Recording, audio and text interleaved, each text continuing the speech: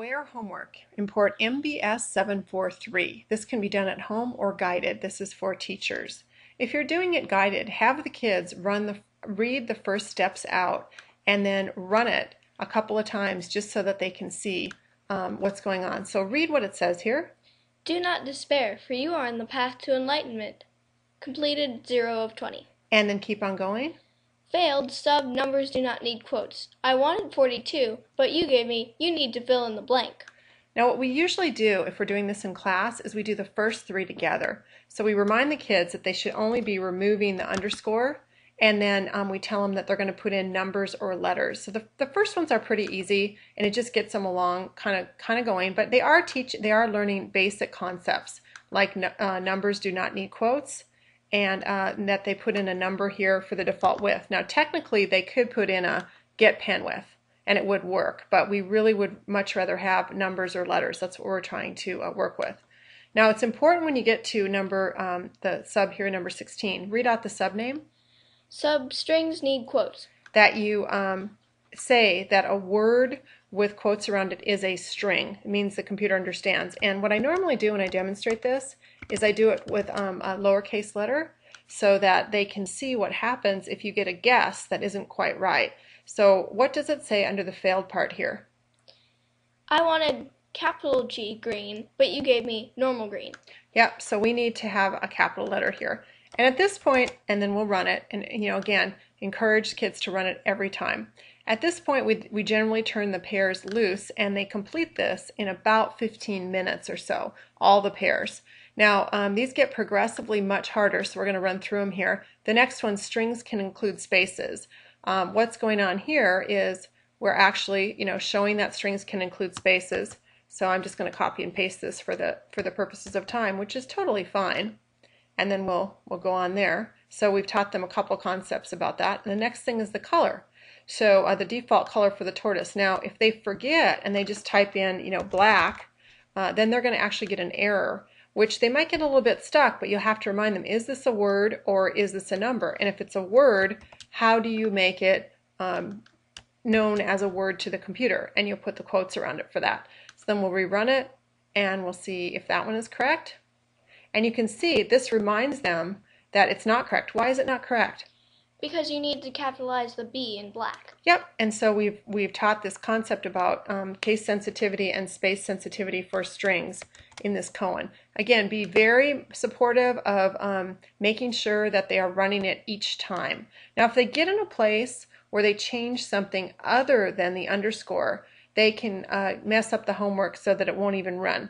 So hopefully they've already learned the discipline of undoing, but this is the first number here on the changing the pen width to 5 where they do not change the check answer section.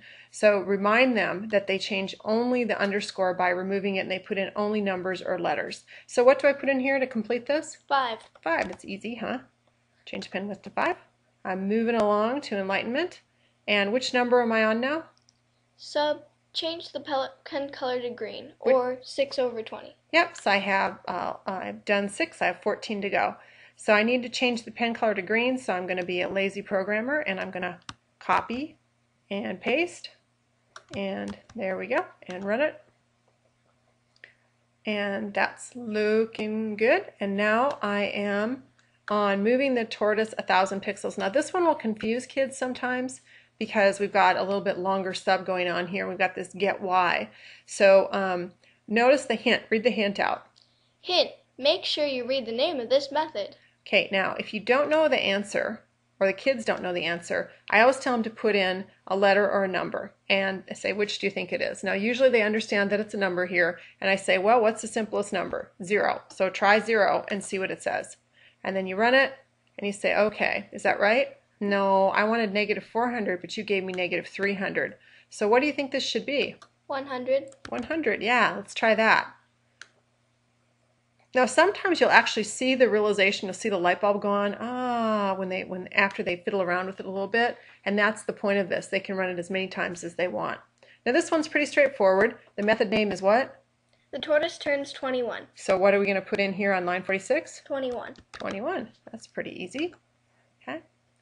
So we move along here, and now we're up to number 9. We're almost halfway done already.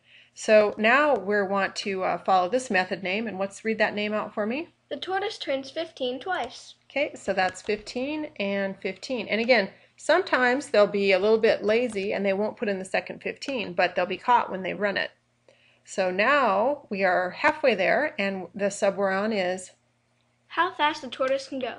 all right, so this one, we have a hint to click on the set speed and see the documentation. Kids will probably remember from the square though. What's the number to make it go fast? 10. 10. Yeah, it's all good.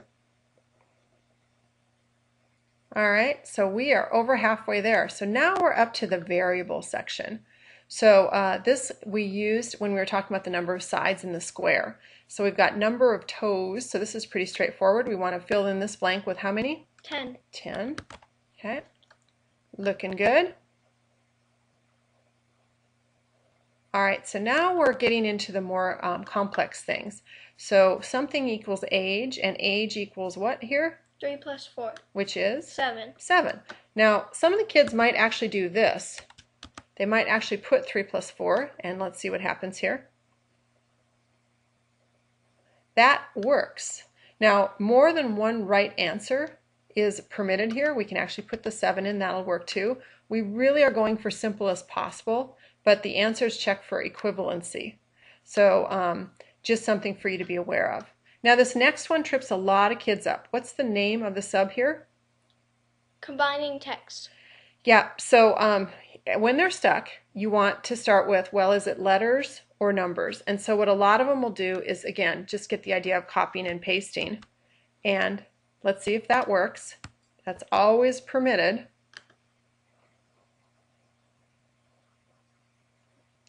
And it actually does. Another way to solve this would be if they had the concept that this was a space. So it works actually either way.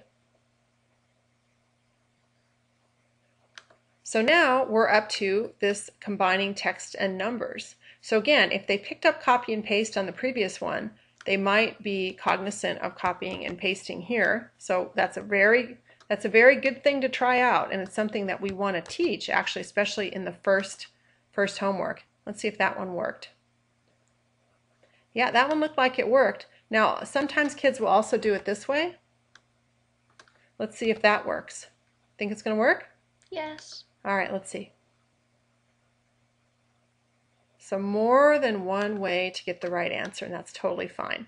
Now we get into the last section. This is definitely the most difficult section. We get kids doing all kinds of weird things here, especially if they're frustrated and they're maybe not finishing as fast as everybody else. If you've got some fast kids that are already done, what you want to do is get them started on a little small recipe, like the spiral recipe or the 4-square recipe. Just have them started on their own so that the rest of the kids can finish the homework. So remind the kids that they can only change the underscore here. So what's the name of the sub? Combining text in a loop. Okay, so we start with a letter A, and then we have this loop 1 to 3, and sound equals sound plus H. Now, we have no idea what this answer is, so we can start with letters or numbers. So let's just start with a letter and remind people to make it a letter and see what it tells us. So it says, I wanted but you gave me A. So what do I have to do to fix this? You tell me. Put another 3 H's inside of the quotation marks. Yep, I do. Because this is a loop with 3. Again, very, very complicated concept. Takes the kids a minute to get this one, but very satisfying when they do. Now moving to the next one. On line 91, what's the name of that method? For loops end at the end. For loops end at the end. Okay, and we're looking for 1, 2, 3, 4, 5. Now, what you want to do as a proctor if kids are stuck, they say, you're going to fill in this with either a number or a letter. Say, look at previous examples, and maybe they can look at this one and see that this has a number. Because if they change something else or they put in a word here or something, then you may get into an endless loop, and then you'll have to kind of undo to get back. So if they have no idea which number to put in, you can start actually with 1. That's a good number to put in. See if that works. It says, I wanted 1, 2, 3, 4, 5, but you gave me 1. So what number should that be? Not 1, but 5. 5. Yeah, because we want a loop there. So let's see if that worked. Looking good. So now this next one is a really fun one. So read that out. For loops can start anywhere. The answer is because for I equals something to 9, answer equals answer plus I. And here's the question. Read the question out. Why is 7 the most feared number? We're trying to get what answer? Because 7, 8, 9. Oh, so what should we do with this underscore? Is it going to be a letter or a number? I have this weird suspicion it could be a number. All right, and what number should we try? 7. Let's try 7. So we start at 7 and then we go on. So let's go ahead and go on, and now we're on the next one. So read that one out. For loops can skip. We got numbers. For I equals 1, 2, 5. And we have this new weird number here, this new notation here. Now what we tell the kids is they can click on the documentation, but you can't really see anything there. If they click on the word step, they will actually see something. So we're actually trying to get the kids to click on the documentation because they haven't seen step before.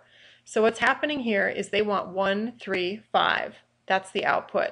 So they're probably not going to get this from first trying. You want to get them to start with a number. So again, maybe they'll start with 1, and let's see what happens here. And so I wanted 1, 3, 5, but you gave me 1, 2, 3, 4. So then tell them maybe use a bigger number like 10 and see what happens. I wanted 1, 3, 5, but you gave me 1. So just keep playing around with your numbers. And what number is it going to be? 2. 2. Let's try it. There we go. And now we are almost to enlightenment. Do you feel enlightened? Yeah. You're getting there? So what's this last one here? Can you read this out? For loops can go backwards. Numbers equals countdown. For I equals 5 to 1, step something. Now again, kids are probably going to have no idea, so hopefully by this time they're getting used to faking it. So if we try 1, let's see what happens.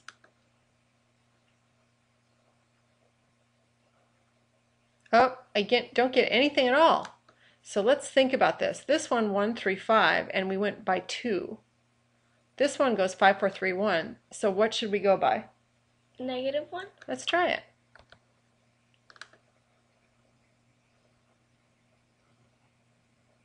Oh, we've reached homework. You have to read this. Read this out. Yeah! You've reached enlightenment and completed all 20 questions. You are now one with your homework. So we hope you enjoyed the homework. We're just starting to do this concept, and we have it only in 2 recipes right now, this and houses, but we will be building out a lot more homework exercises. So we welcome any feedback that you have at teachingkidsprogramming.org. Thank you.